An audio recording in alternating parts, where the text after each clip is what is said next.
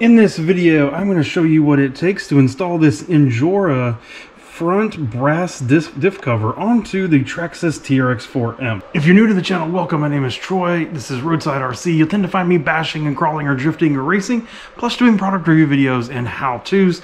Today, very simple, very quick video, all about adding a little bit of brass to the front of the TRX-4M. First step is to get the body off.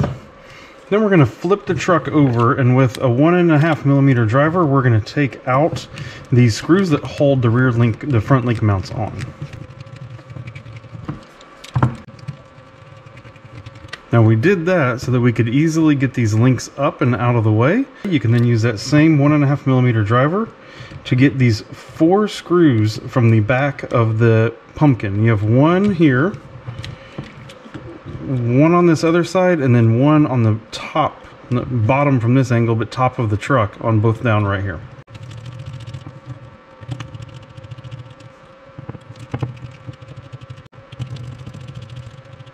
With all of those screws loose, the front diff case just literally slides right out. Now you may need a small pair of needle nose in order to get these screws out. You do not reuse the same screws into the new diff case. The new diff cover does come with its own screws. Now you will be doing metal into a metal, so I do suggest that you use Loctite. The new diff case just slides right on. It can only fit one way. You really just can't screw it up. Again, just a small amount of Loctite there on the end of that screw before you push it in.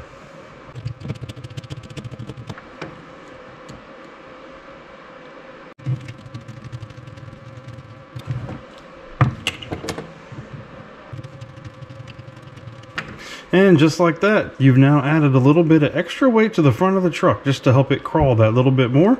Really, really easy, simple upgrade to your truck. Now, you can buy them in a pair, so you can do one for the rear. I'm not personally a fan of that. I'm personally of keeping all my weight in the front and the rear as light as possible, but you have that choice if that's what you so desire. I hope this video was useful for you. If you have any questions, feel free to leave them down in the comments. Otherwise, if you have any other ideas about a TRX-4M, I have a playlist over here of the TRX-4M and adventures I've had with it and other modifications that have been done. So you can come over and check that out. Thank you and goodbye.